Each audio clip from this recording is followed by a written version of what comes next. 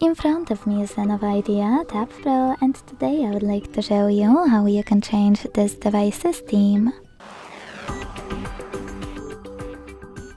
Begin by launching your keyboard and clicking on this icon of a color palette at the top of it. Then click on one of your device's themes. Select the switcher next to keyboarders to turn them off or on and hit apply.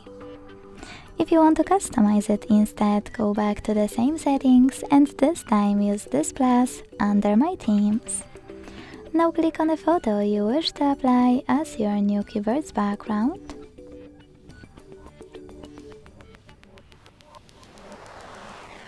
Pinch it to scale, drag it to move and hit next. Adjust brightness by swiping left or right. Hit done. Manage keyboarders and choose apply. Thanks so much for watching. If you enjoyed this video, leave a like, comment and subscribe.